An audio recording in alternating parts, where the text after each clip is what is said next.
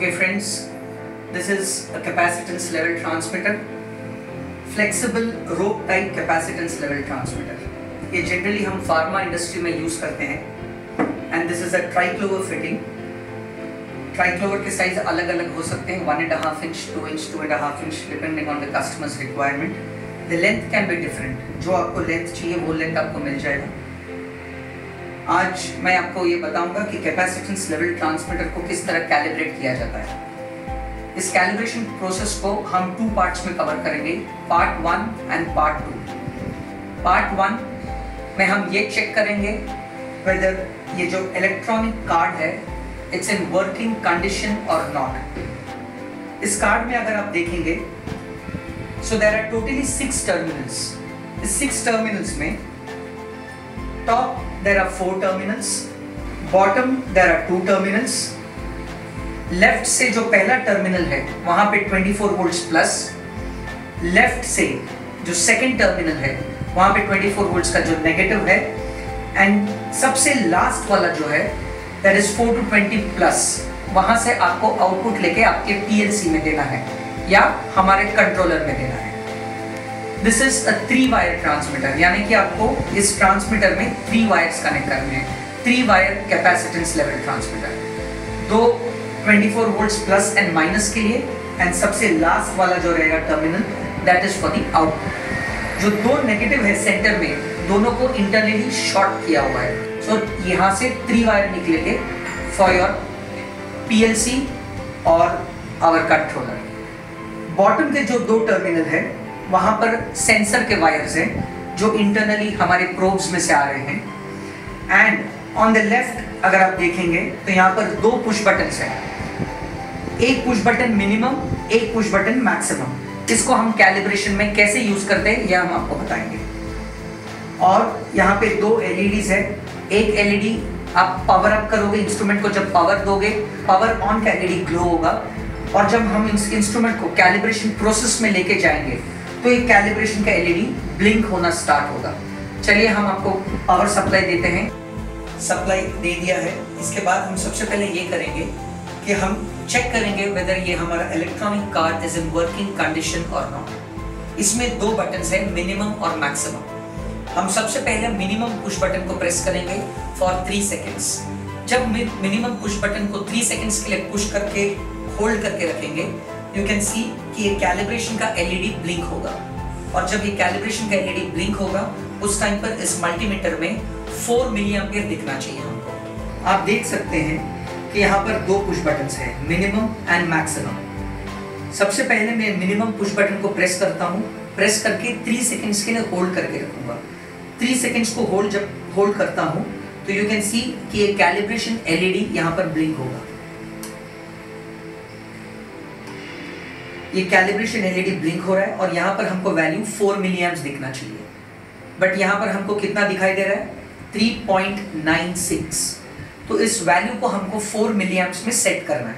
अब मैं अपर बटन को प्रेस करते जाऊंगा तो ये वैल्यू इंक्रीज होगा 4.02। अब मुझे वैल्यू कम करना है, I want to make it perfect 4, तो मैं नीचे के बटन को प्रेस कर रहा हूँ एक बार। आप देख सकते हैं now it's a perfect 4। Since अब ये परफेक्ट 4 मिली एम्पियर हो चुका है, अब मैं मिनिमम बटन को दोबारा 3 सेकंड के लिए दबा के इसको कैलिब्रेशन मोड से बाहर ले आ रहा हूँ। जब मैं कैलिब्रेशन मोड से बाहर आ जाऊंगा तो ये कैलिब्रेशन का एलईडी का जो ब्लिंकिंग है वो बंद हो जाएगा।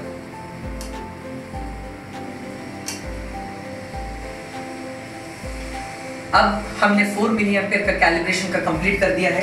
अब हम देख रहे हैं कि हमारे कार्ड से 20 मिली एम्पियर का आउटपुट आ रहा है कि नहीं आ रहा है। इसके लिए हम मैक्सिमम को प्रेस करेंगे फॉर 3 सेकेंड्स। मैक्सिमम को 3 सेकंड के लिए दबाने के बाद कैलिब्रेशन का एलईडी ब्लिंक होना स्टार्ट हो गया और हमारे मल्टीमीटर में हमको परफेक्टली 20 दिखाई दे रहा है। सिमिलरली अगर हमको वैल्यू इंक्रीज या डिक्रीज करना है तो अपर बटन या लोअर बटन से वैल्यू इंक्रीज एंड डिक्रीज कर सकते हैं।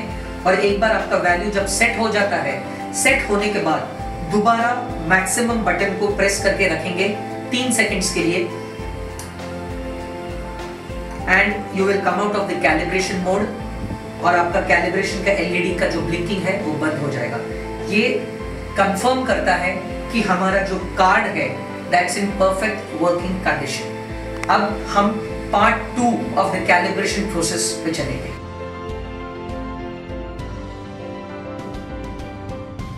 आपने देखा कि पार्ट 1 में हमने इस कार्ड को चेक कर लिया कि ये कार्ड इन वर्किंग कंडीशन है या नहीं। अगर ये कार्ड वर्किंग कंडीशन में है, उसके बाद हम सेकेंड स्टेप में जाएंगे जहाँ पर हम इस इंस्ट्रूमेंट को आपके टैंक के लेवल के साथ कैलिब्रेशन करेंगे। जहाँ पे अगर आपका टैंक एम्प्टी है तो हमको 4 मिलीएम्प्स का आउटपुट मिलना चाहिए, और टैंक फुल है तो हमको 20 मिलीएम्प्स का आउटपुट मिलना चाहिए। हमारे कार्ड में 3 नेगेटिव टर्मिनल्स हैं। तीनों में से कोई भी एक नेगेटिव टर्मिनल को आप कनेक्ट कर लीजिए एक वायर के साथ, और उस वायर को आप टैंक के बॉडी के साथ शॉर्ट कर दीजिए। तो ये 2 चीज़ आपको करना है बिफोर कैलिब्रेशन। मैं रिपीट करता हूँ, एक आपको ये वायर शॉर्ट करना है टैंक के बॉडी में, और उसी वायर को आपको देना है इस कार्ड के कोई भी नेगेटिव टर्मिनल पे। उसके बाद आपको ये टैंक को फुल कर लेना है। फुल करने के बाद हम कैलिब्रेशन का प्रोसेस शुरू करेंगे। कैलिब्रेशन का प्रोसेस स्टार्ट करने के लिए हम देखेंगे कि हमारे यहाँ पे 2 बटन है, मिनिमम एंड मैक्सिमम। ये मिनिमम और मैक्सिमम के पुश बटन को हम एक साथ प्रेस करेंगे। एक साथ जब हम प्रेस करेंगे तो ये कैलिब्रेशन का एलईडी ब्लिंक होगा, और ये कैलिब्रेशन का एलईडी ब्लिंक होने पर आपको मल्टीमीटर में 4 मिलीएम्पियर नज़र आना चाहिए। अगर ये 4 मिलीएम्पियर अगर आपको नज़र आ रहा है, उसके बाद आपको मिनिमम बटन को एक बार प्रेस करना है। मिनिमम बटन को एक बार प्रेस करने के बाद आप देखेंगे कि ये कैलिब्रेशन का एलईडी ब्लिंकिंग स्टॉप हो गया। इस टाइम पर आपको मल्टीमीटर में 20 मिलीएम्पियर नज़र आएगा। 20 मिलीएम्पियर नज़र आने के बाद हमको इस सेंसर को टैंक के अंदर फिट करना है, जहाँ पर हमने इस टैंक को ऑलरेडी पानी के साथ फुल करके रखा है।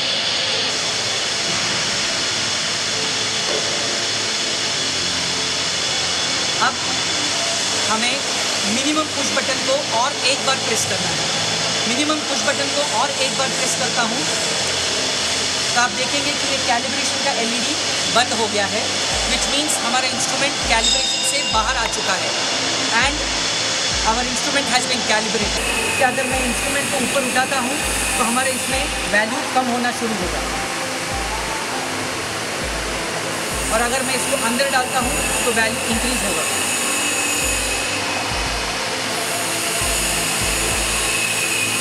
हमारे कैलिब्रेशन प्रोसेस कंप्लीट होता है।